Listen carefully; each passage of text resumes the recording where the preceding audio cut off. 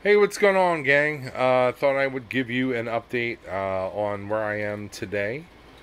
Got the Bondo sanded down on the generator, and I'm pretty pumped the way it looks. I'm sure if you're looking for it, you can see it, but if I put the cyclotron on, we're looking pretty good, I think.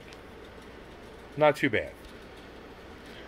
So got a couple more sands on that, and we're going to be in good shape.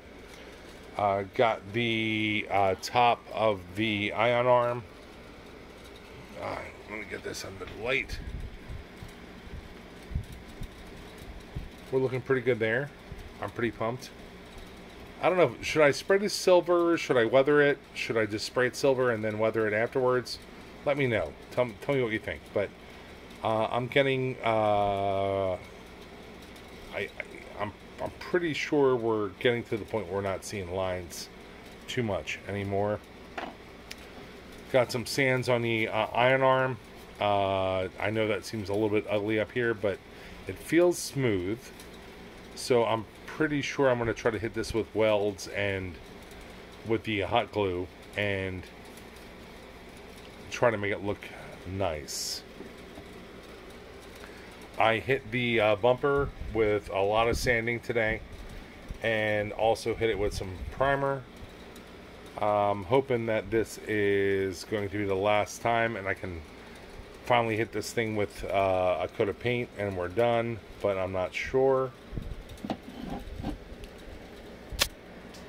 You know, some folks, I don't even know some folks, but people have asked how I get fine sanding like this done. Like where this, you cannot feel where the seam is, you cannot feel where the Bondo is. Some ladies have come up to me in the bar after having a cocktail, and they go, "Hey, how do you get your Bondo seams so smooth, Frank?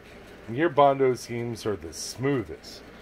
And I'm like, ease off, gals. I'm married, you know. But anyway, I'll give you the secret. I have I'll just try to take this out here, and I'm not going to do this one hand, but I use, and this was a happy accident. I used a quarter round molding, as big as I can find it, and then I wrap that in sandpaper. And I'm not going to be able to do it on camera, but I hope to Christ you understand what the hell I'm trying to do. There we go. Look at that. Look at that. Let's try to do that together. It's not looking very tight, but you want it tighter than this, and you want it tight to the thing, and then you're going to hit it. You're going to hit it, and then when you think you're doing well, go that way, go that way, go that way. And then also reduce it. Like I went from 80 grit to 150 grit to 400 grit before I put a coat of primer on this. So that's a little, I don't know if it's a pro tip, but that's something I do. That's something the ladies ask for nowadays. They want to know, how are you sanding your Bondo? And if you don't know how to do it, then surely you're not in the game nowadays. But other than that, we are on pace. Once this cures 100%, I am going to give it a quick sand. Then I am going to primer it again, and I am going to hit it with another can of truck bed coating that I bought today. Well, I bought a couple days ago, just got delivered today. And bolt and glue it to this piece. And we're going to be on the farting road. We're gonna be right there, guys. It's gonna be pretty awesome. Other than that, I think that's pretty much the biggest thing I can say right now. I'm going to bed. Got stuff to do tomorrow. I gotta get up at 7:30.